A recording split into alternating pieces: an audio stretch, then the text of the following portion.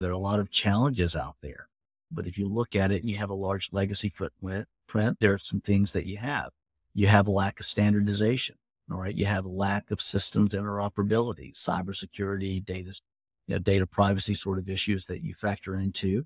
As we were just mentioning, do you have the right use cases and what you're trying to accomplish as an outcome? And then how do you make this system work in a centralized platform? Believe it or not, getting to a simple solution is quite easy.